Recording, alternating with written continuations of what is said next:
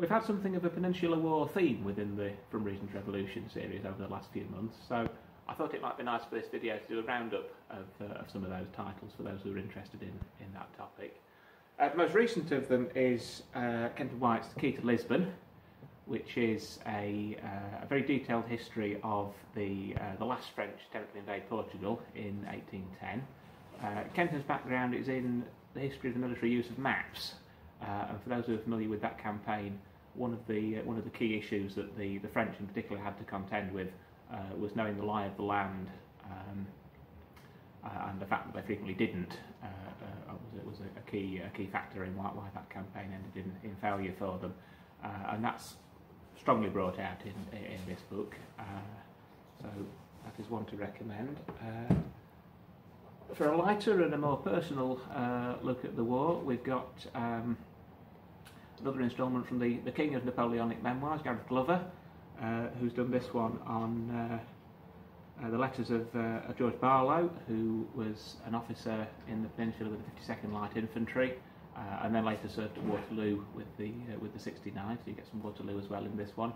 And typically for one of Gareth's books, it's the original material fully annotated, so people who are mentioned and places and so on are identified, and there's a commentary to tie all the letters together.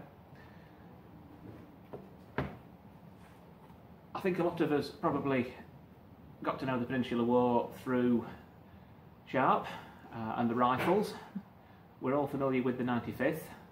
Maybe some people less so with the 60th Rifles, the Royal Americans.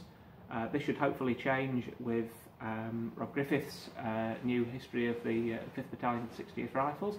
Takes them right the way from being formed from detachments of the various émigré units that had served in the 1790s, through fighting in Ireland, in the Irish Rebellion, in the West Indies, and then back to Europe and all the way through the Peninsular War. And as Rob points out, they're one of only 3 battalions to have landed on the very first day at Mondego Bay and fought all the way through till the end of the war. Beautiful illustration for the cover by Krista Hook, and there's more by Krista inside, along with some original artwork from the period depicting the soldiers as well. And lastly, we've got this one next to Wellington. So we've had with the 5th 60th perhaps an unfairly forgotten battalion. We've got here an unfairly forgotten general, George Murray, who was Wellington's effectively his chief of staff for the bulk of the Peninsular War. This is actually written by a descendant of Murray.